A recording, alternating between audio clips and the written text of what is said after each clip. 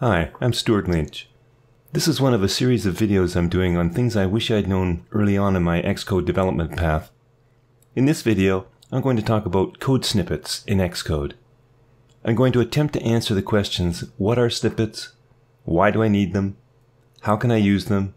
How can I create them? And how can I share them, either with others or between my own computers? If you're interested in that, then stick with me. Here we go. What's an Xcode snippet and why do I want to use them? If you say you've never used them, I'd say you're wrong. Every time you type the word import and see this, you're viewing a snippet. When you press the tab on your keyboard, you get a placeholder waiting for you to enter what you want to import. Let's just remove this and see where this came from. If I tap on the little plus library icon and then show the code snippets library, I see on the left a list of existing snippets. If you have been using snippets, you'll see your own defined ones in the first section, and we'll get to this in a little bit. Below this is the Swift section. You can scroll through these and click on one of them, and you'll get the idea. They are simply snippets of code that you can have injected into your code. Let's take a look at the import snippet that we looked at. It's as simple as it gets. It injects the word import followed by the placeholder word module, and that must be replaced by real code. At the bottom, you see the language is Swift. The platform is all, which means it works for iOS, and watchOS, and macOS. And the code completion is triggered when you type the word import, but only if you are at the top level of your file. Let's look at one more. The if statement is a little more complicated because it has two placeholders, condition and code, and it's triggered by the word if, but only if you are inside a function or a method.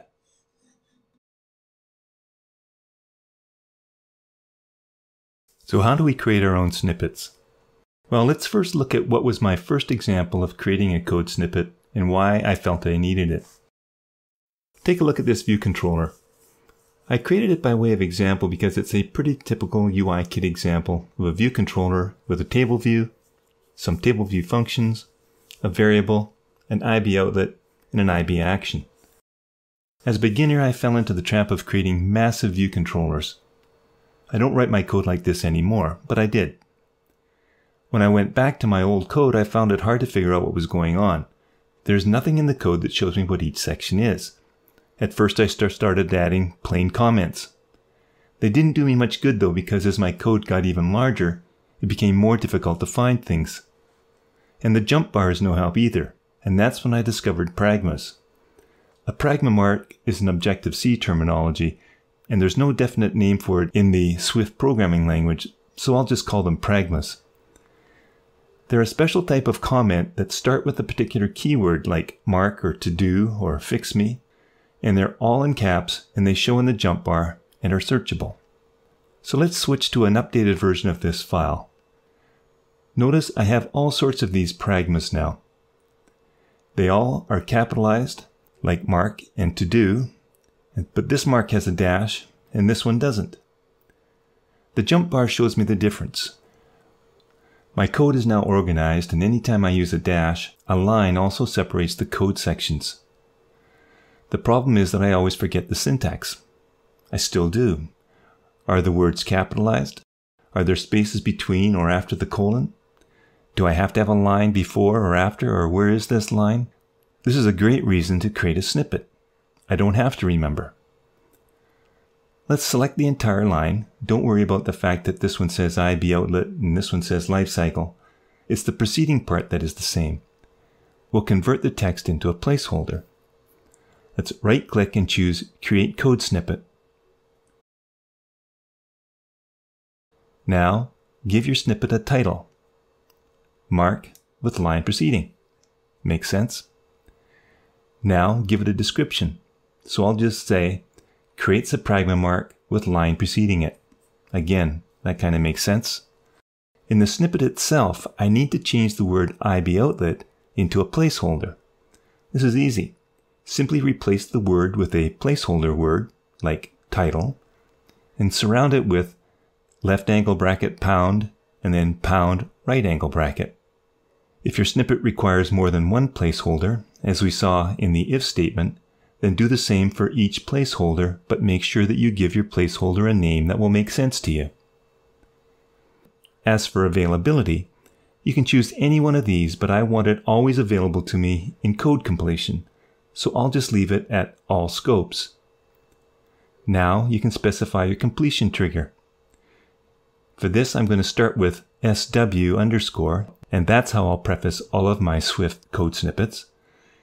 I'll follow that with mark dash, standing for a mark with an underline, and tap done. Now let's remove one of our existing marks and see if we can replace it with our code snippet.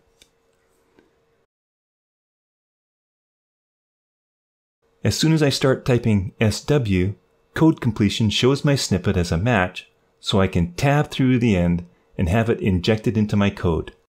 All I have to do is update the placeholder. Just to finish this off before I show you how you can find some open source snippets and how you can add them to your collection, or how you can share snippets between your computers, I want to share with you these 3 snippets that I have started using in SwiftUI. Here's an example of a project with 2 SwiftUI views. When I tap the Present Modal button, the modal view is presented, but my Dismiss button is not working yet. I want to use the Presentation Mode Environment property and assign it to the variable of the same name. Trouble is, I'm old and my memory is failing, so snippets to the rescue. I can type SUI, my prefix for my SwiftUI snippets, and I can choose this one. Now my button to dismiss has a Fix Me pragma mark. I'm going to replace this with another snippet. I just have to type SUI and I'm presented with my SwiftUI snippets again, and it's this one. Let's jump back to the content view and try our modal again. This time it works. The last snippet is one that I created after watching a video by Brian Voon of Let's Build That App. I'll leave a link to that video in the notes below. And this is on modifying my preview. I'm going to cut out content view and replace it with my SUI preview snippet. Now, your view is just a placeholder, so I'll have to replace it with my real one, content view. Now look at my preview. I have both light and dark. And because my current device selected is an iPhone 11 Pro Max, I see that in the previews. But what if I wanted to see what it looked like as an iPhone 8 Plus? I'll just uncomment this line. And if I'm only interested in dark mode, I can comment out light, or vice versa.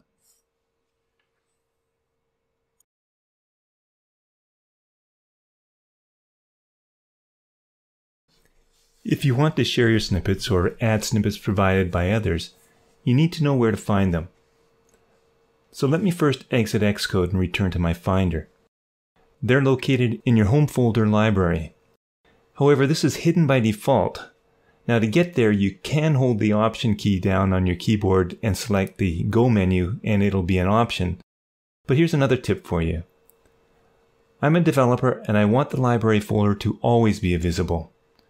So open your home folder and select View, Show View Options, and then click on the Show Library folder, and now it will always be there. So where are my code snippets? They're in the Library, Developer, Xcode, User Data folder, and inside there you'll see the Code Snippets folder, where all your code snippets reside.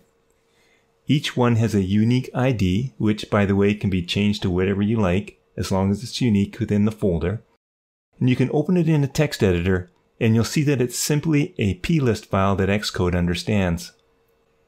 You can rename these and send them to others for sharing, and all they have to do is drop them in their respective code snippets folders. If you go to this website, and I'll provide a link in the notes, you can download a whole collection of Xcode snippets, and notice the names are not UUIDs but rather real names. Just download and drop these ones into your Xcode code snippets folder, and restart Xcode.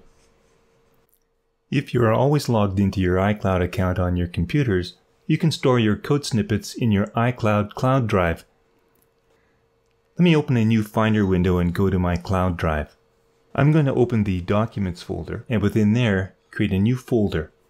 And this folder will hold my code snippets. So I'm going to give it a folder name that will help me remember where the code snippet should be. So how about lib dev Xcode user data? Now I'm just going to drag my code snippets from my user data folder into that folder. Of course, now Xcode's not going to know where they are, so I have to make a symbolic link that points to this folder and place that symbolic link in my user data folder. To do this, I'm going to use terminal. I'm going to open a new terminal window and type ln-s, which means I want to start to create a symbolic link. I'm going to drag the source code snippets folder onto the terminal window after the ln-s. This leaves a space after that, so now I can drag the user data folder right after that.